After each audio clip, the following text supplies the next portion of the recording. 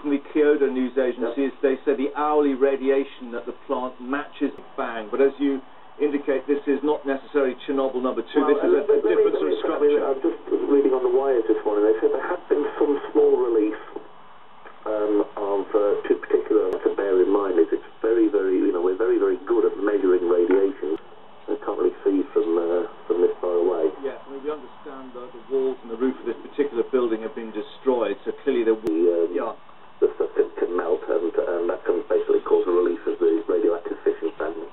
Well, we're being told the Tokyo Fire Department is sending what they call a hyper-rescue team. Well, Cornwall, but if you just live in the UK, we're exposed to natural radiation in just every bit of our daily life. Mid-warnings, but more tsunami. Whatever assistance might be helpful to confirm what we might be able to do. The Prime Minister has been visiting the area. He's mobilised the military, staff, the quake